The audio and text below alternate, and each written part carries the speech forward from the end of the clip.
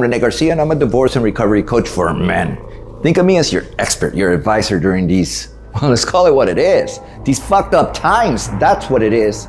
I get paid to advise men on how to come out of this process with as little expense and as much custody possible, because let's face it, when it comes to divorce, men, we get our asses kicked. Then there's also the recovery part, and that's to get you excited about your journey, the one that you're about to embark on, to stay relevant and introduce you to your new single life, because as Churchill said, never let a good crisis go to waste, and divorce, that's a crisis. You need a coach, you just don't know it. Make divorce your bitch and schedule a free 90-minute consultation with me. Just click on the link here or in the comment section of this video and click on it. Make sure you do, because no bullshit here. It's gonna be one of the most impactful calls that you're going to make in years. While at it, join our free and confidential Facebook group. It's about growth, also in the link provided. By the way, I am transcontinental. I live both in Los Angeles and in Deerfield Beach, hence the Miami style jacket that I have today. Because we're going to be addressing style, and I'm not talking about style for the pretentious assholes. My channel is not about that. Instead, it's about talking about style for real guys like you, guys like me, because now that you're single, presentation is gonna be key. It's gonna matter more than ever. Included will be a few tips, and I'll be recommending a few affordable items in the process. For those items, the link is going to be in the description of the video. Like this shirt, for instance, you could get for 25 bucks. Now, I'm 190, 5'11", and this is a medium. The shirts come in large. So if you're watching, that's where they're gonna be at. And also, if it's summer, don't leave your sleeves down. Roll them up. And I'm not talking about the way your mom taught you back in the days, which is basically the basic fold, but rather do the master fold. Master fold is gonna make it look more natural, as though you're not even trying. And this is an example of it, and it's called sprezzatura. Now, that said, let me make it abundantly clear that style's not for snobs. That's what we normally think of when we think of style, because we're used to the Parisian snobs or a fashion forward look. And I feel for that bullshit also, because I'm a vest guy, and I ordered this vest. 11 weeks later, I got it. Different material, different color, even the pocket square. Can't do that because the pockets aren't functional. It's all bullshit. All that you're seeing there is all bullshit. It's a facade.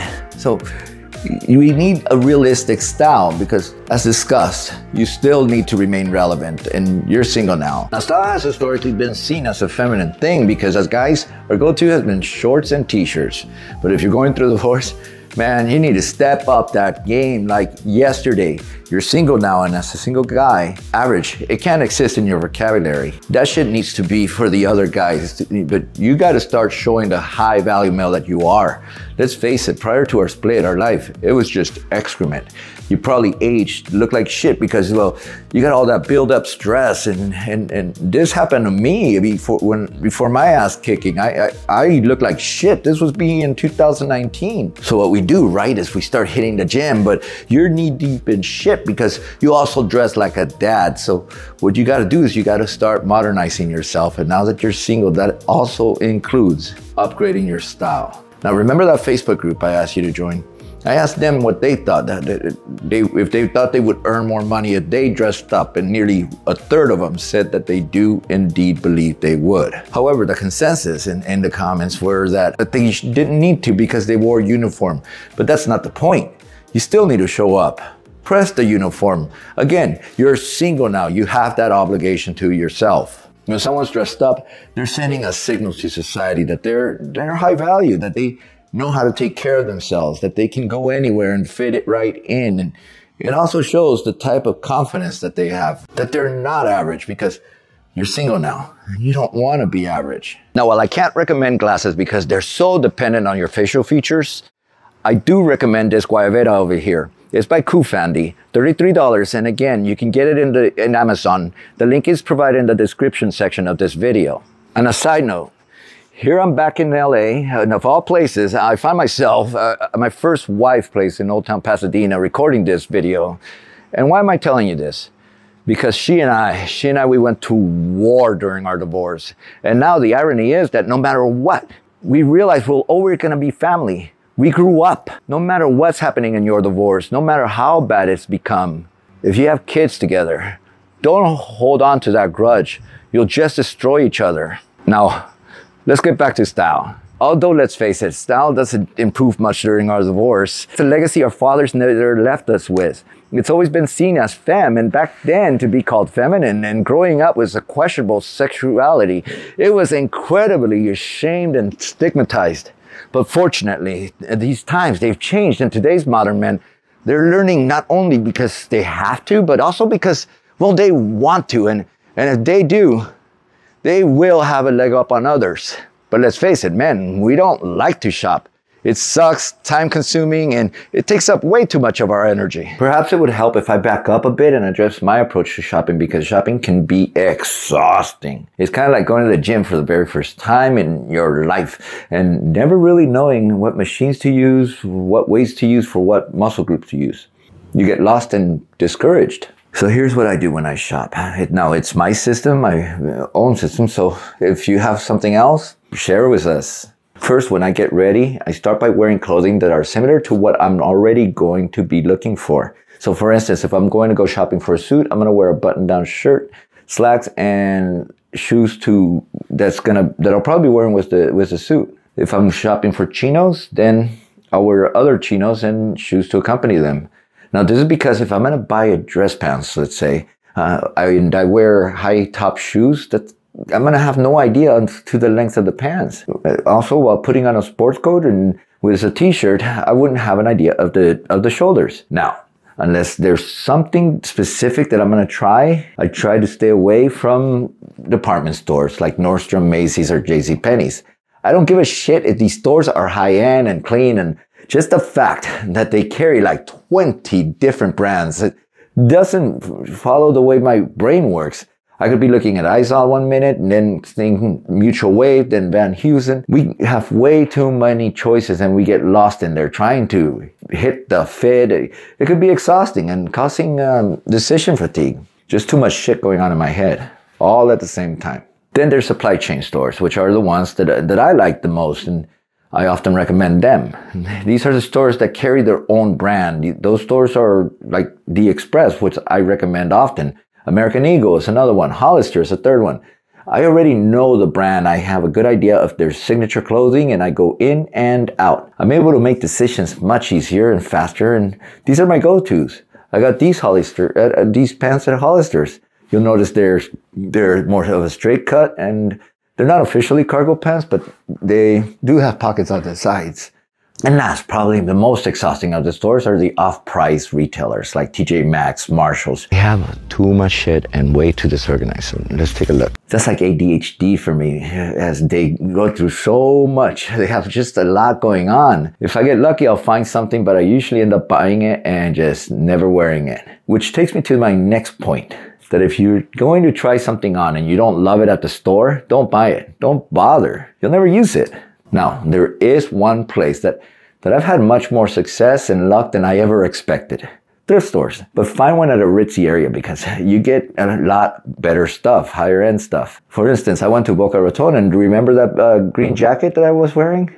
That was $5.50. And last, you got Amazon. Amazon I recommend often. Been recommending them a lot here.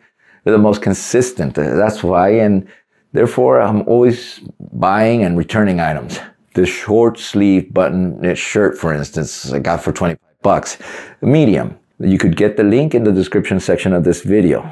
Look, you can't control your looks, but you can control how you present yourself, and what you can't deny that the benefits of dressing up helps you out in life. And if you think that's superficial, well, so is a girl with big ass titties, so don't be a hypocrite here. Before you say that it's because style shows that someone has money, let me clarify here. There's style and then there's fashion. I'd like to think I'm stylish. Style is what you wear and how you wear it. It doesn't come with a price tag or a branding logo. Fashion, on the other hand, fashion is much more about trends and the brands that you wear. Fashion does come at a price. Fashion's not my thing. I hate being told by someone that they just bought a new Armani. That to me is about as superficial as the search for my perfect tan. I'm getting there. I coach men on style, but if you bring up a brand, the only brand that I'm loyal to it's my own. It's for similar reasons that I don't even use an iPhone, because frankly, I find fashion to be superficial. But everybody has style. I'm just here to coach it up. With style comes much more than just looks. With style comes sophistication, class, trust, and the belief that guys know how to handle themselves all the time, looking good doing it. When you dress up, your life's gonna get easier. And when you think about it, if you're going through divorce, your life's hard enough already. So you owe it to yourself to step it up in style. When you're dressed up, you're more likely to get help from strangers, to get a better paying job, and like it or not, you will appear more trustworthy. So you're probably wondering why so many different angles here. And that's because of the lighting. I kind of like doing this outside, something that I just learned to appreciate. I just put on my headphones and record while listening to jams. Something I would never expected to. Just like dressing up. And when you dress up, you're gonna get noticed. And as a divorce coach, I help men in their dating after the divorce, and the results are fucking insane. Men are going to go from 0 to 2 likes per week to 20 or more, and there's a reason for that. When it comes to pictures, looks are only 1/3 of the process, while the quality of the picture is far more important. And by quality, I'm talking about the lighting, the posing, the grooming, the background, the image that you give, and how you make them feel. And of course, what you're wearing. And that's why I tell guys not, and I repeat, not to hire a photographer to take their pictures, because photographers are about the picture, but not about making you look hot. And of course, what you wear along with how you wear it will get you there. So save your money and learn to take your own pictures and learn the difference between looking handsome versus looking hot. And by the way, when it comes to online dating, women were 3.5 times more likely to message a guy who wore a well-tailored suit. Because as the saying goes, a well-tailored suit is to women as lingerie is to men. It just shows sophistication. A suit will function in a similar way that a good body does also. It broadens the shoulder, trims the waistline, and proportions your body as if you already had a great one. There's so much evidence showing the benefits of dressing up that not doing so is almost tantamount to you just not giving a shit, just giving up, and that's tragic right there. It's okay to validate yourself. You want her to regret her ass ever leaving you. You want her to second guess that decision, and believe me, you do this right, and she's going to be starting the flirtation process. But you'll be too busy because you've already outgrown her. Begin with the basics on style, like fabric or fit or color coordination. It's not as difficult as others make it out to be. Recovery, and part of your recovery is both growth and looking after yourself. Don't buy outfits because you need new clothing, but because, well, they fit you. They fit you well. Because you're on a mission of reinventing yourself, and dressing up is showing up. And it's growth. Try new outfits, get your hands dirty, experiment. Everything that I've recommended today is nothing abnormal, nothing strange. Try a thrift store. This is where I got this patch pocket jacket, but this one was a little more expensive. It was $12, something like that. Or try on this shirt, again, from Amazon for 25 bucks, and it is a medium. And probably the strongest recommendation I can give you as far as what to order is this collar stay right here. This collar, it comes in 2 sizes, and what it does, it keeps the collars from moving around. It can be used for even polo shirts. Strongly recommend it. Gents, what I do with my clients is I coach and I develop their style. It's simply the gateway to meeting new people. And by people, I mean dates. My goal isn't to tell you what to wear, but to actually show you what to wear. What colors work with you as well as fit. Find inspiration with someone whose style you like, because I could assure you that they too are getting inspiration from others. Schedule a one-on-one. Begin your recovery. It's going to be the best, the most important call that you're going to make all year. And I'm not exaggerating when I say that it's life-changing. The link is in the comment section underneath. Make sure you do so. Thank you very much.